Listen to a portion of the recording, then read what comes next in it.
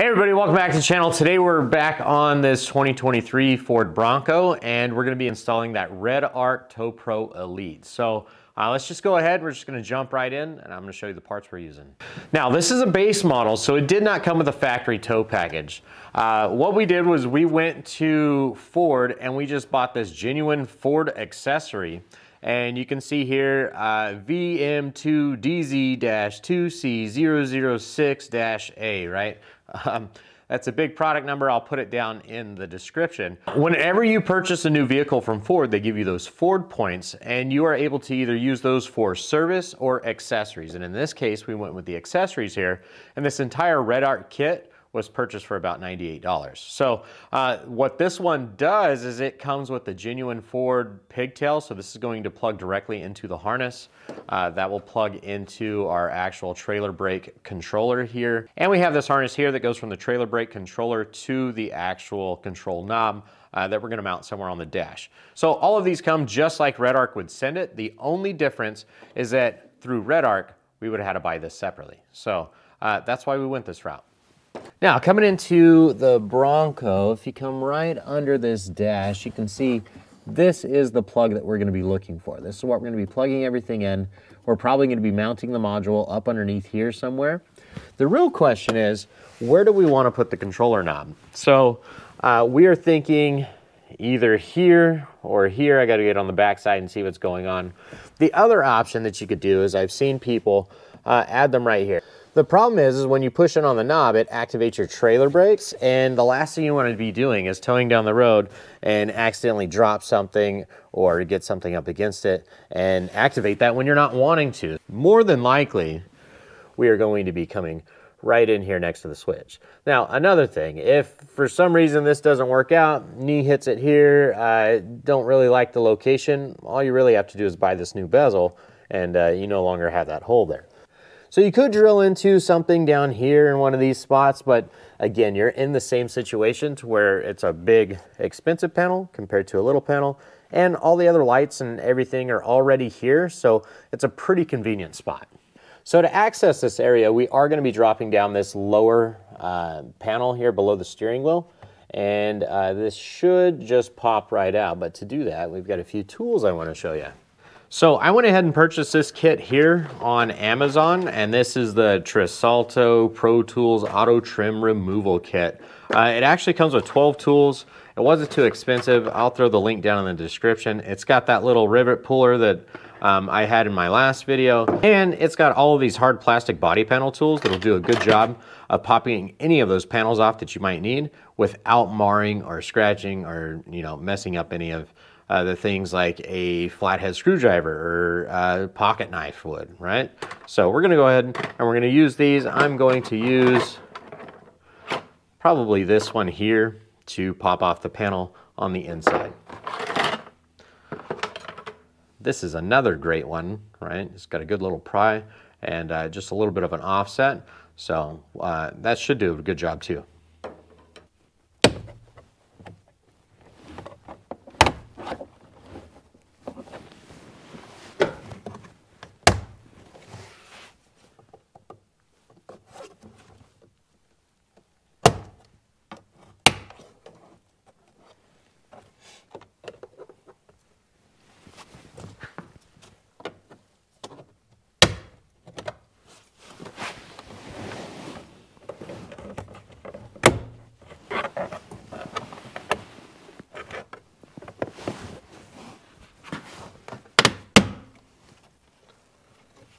All right, and there it is.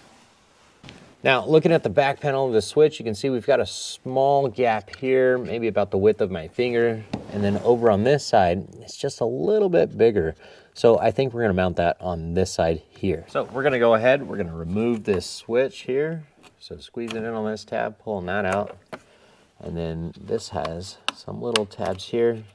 Right, so just squeezing in on the tabs on the side here, slowly pushing that out. Now we have this whole piece out. We're gonna go take this on the table so that we can actually, get to work on it. So we have the bezel here, and so that I'm not gonna be marking up on the front of this, I'm going to just take a piece of masking tape and just tape this on here, line it up with that edge there, and then I'm just gonna run my thumbnail in here, get my grooves going so I can see exactly what I have. Right, and as I mark this up, if I don't like what I want, I pull the masking tape off and I start over. So now that we've got that masked up, I went ahead and put this in some soft jaws so that I can put some pressure on it when I'm drilling it. And we're going to figure out what the center is. So just using a ruler here, it looks like we are about 1 3/8. I would say almost exactly 1 3/8 between those two grooves that way. And we are, close enough. That's like, it's like 15/16 or something. Now, that was 1 3/8. So you would think that these two buttons here also line up, and those are going to be pretty dead center. And then doing the math, 1 3/8, cutting that in half, that becomes 11/16. And I went ahead and marked 11/16 on a ruler. I don't know if you can see it there, but it lines up perfectly with the middle. So I'm just going to come over here now to this edge bezel, get my other side.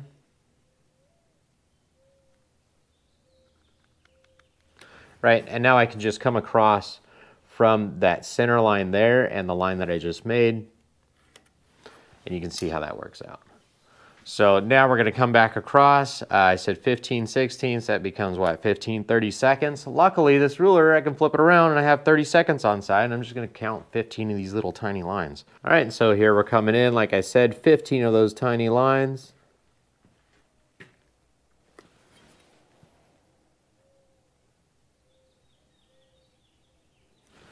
And just to check center, I just measured from that side. Now I will measure from this side and see if we line up.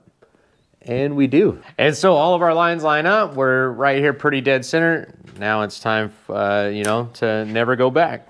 Also, if you like this pencil, this is a Pica dry pencil, right? This is a great little mechanical work pencil that I've been using. So you can check that out down below. So we drilled some test pieces, and what we found out was 3/8 was just a little too tight, and the next step past that was just a little too loose. So we're going to stop here at the 3/8 and then go from there to get our knob, you know, positioned perfectly in there.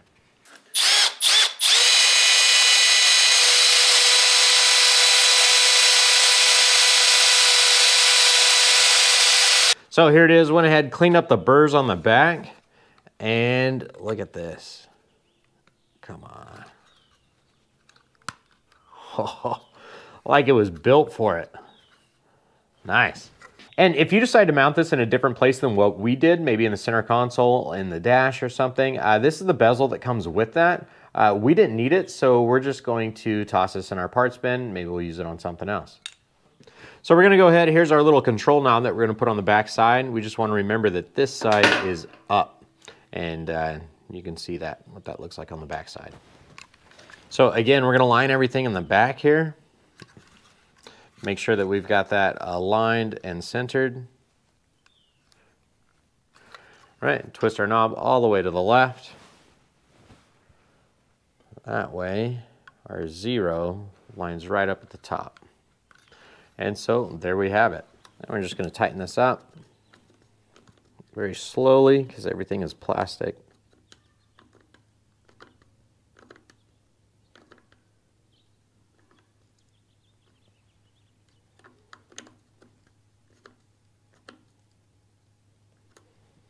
So you want it to bite on the back side because you don't want this twisting as you try to twist that knob. The good thing is the knob doesn't have very much resistance. So you can see here that this knob has, you know, many settings, but it also pulls off and you can align this how you needed it. So just make sure you get the 0 straight up and down, turned all the way to the left, and then you're good to go. All right, so we're gonna take our light switch here. We're gonna put this back into this little swing down panel. So again, this just presses in here. Right, locks into place. Make sure you plug it back in. And we're thinking of mounting our control module on the back side of this little steel plate. So we're going to take this off just to look at it, just to see the best way of doing that. Just an 8mm socket, and it takes you, 10 seconds with a little zip gun here. So this is the position that it's in back here. And we're thinking of mounting that like that. It's almost perfect. Now, we have two options. We can use double-sided tape and stick that, and you know, maybe that works best. Or we can put this little soft rubber thing on the back side here so that it's not sliding around and stuff, and then run some zip ties around it. So, I don't know. I'm gonna think about that for a second. So, here's what we're gonna do. We're just gonna acetone this down, because we've decided just to take this little foam pad, we're gonna stick it here, and we're going to zip tie this into place. All right, so just coming in here with our zip ties now. We made sure to point this in the direction, so this is going to go to our main wiring harness. This is going to go to our control knob that we just put in next to that light switch, so this one's pointing in this direction, this one's pointing in that direction. It'll keep everything nice and organized. So there it is, all nice and snug, not going anywhere. So we're gonna take our harness, this one's going to the controller knob, we're gonna plug this one in. Make sure you hear that snap, and then check it. And then here's our other one here that's going to plug into this side. Right, and we're just gonna take these and coil them up nice and neat. Make sure that we only have the lengths we need, and put this back into place. All right, so make sure you just route your wire so that you can get this all back up in there. So this one's gonna come up and over this little support beam, and the other one is going back up in there.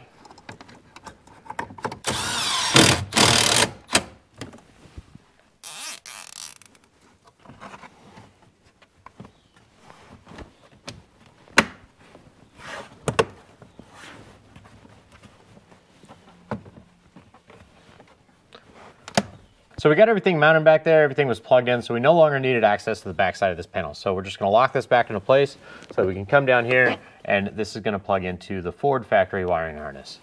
So here's our factory harness, and we're just gonna pull this off of that tab that's in here. And using our other little trim tool here, we're gonna get back up underneath here.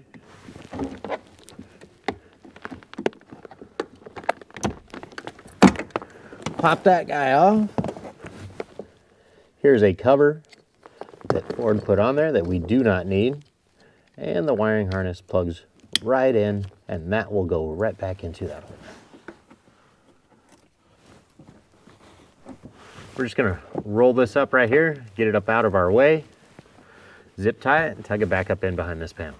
So in my previous video, we ran that blue wire that went from the back coming up here to the trailer brake controller, and we're going to have to pull that through the firewall. Now that little grommet right there is where we're planning on coming through the firewall. So we're gonna come through there, and then we're going to tie in on the aftermarket harness side of that blue wire. So that's going to control our trailer brakes and go all the way back to our 7-pin that we installed in my previous video. So we're just gonna come up, we're gonna pull this guy out so that we can poke a hole through it and run our wire that way. So here's the blue wire I was telling you about that we ran in a previous video. You can check that out down below. And here's that grommet. So we're just gonna come in, nothing too difficult, but we're just gonna stab a hole in here, try to keep it right in the center.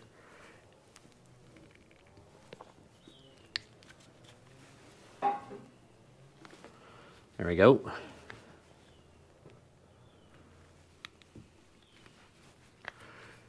And we're not drilling this out, instead we're poking it. That way when you put the wire through, it's still a nice solid seal. And so what I'm gonna do to make life easier is now I'm going to install the grommet this way. So this will be on the outside and this will now be on the inside. That way I don't have to fight with that wire down up underneath the dash. All right, so get that back down where that's gonna go, and then we'll pull that through. So there it is going through the firewall. We'll just get this up out of the way up over here. Here's our harness for the flat toe, which is gonna be another video. And that'll just kind of go back up on itself, back around out of here, out of the way. Hopefully you can see this, but you're gonna wanna run your blue wire up out of the way. And we're actually just going to cut and splice and tie into this one right here. So I'm gonna come down just a little bit so that if I ever wanna tie back into this, I can. And then I'm going to be connecting these with just a couple of you know, insulated spade connectors. So those will go on there, and then we'll crimp those and just tie everything up out of the way.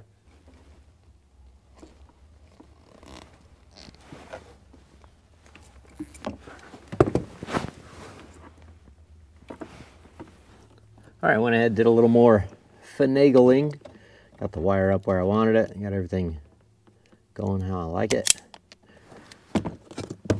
Finished crimping these on.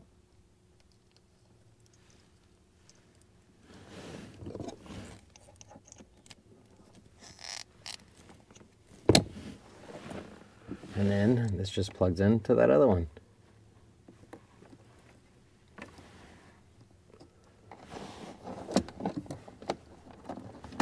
All right, again, get that up out of the way. There we go. And there it is, not too difficult. You can check out those other videos to see how I ran the wires from the back up to the front. We did some voltage tests and everything checks out. I think we're good to go. So if it helped you, make sure you hit the like button. If you're new to the channel, you haven't done so yet, make sure you subscribe. All right, everybody, I just want to say thanks for watching. And if you really liked it, hit that super thanks. And as always, I'll catch you on the next video.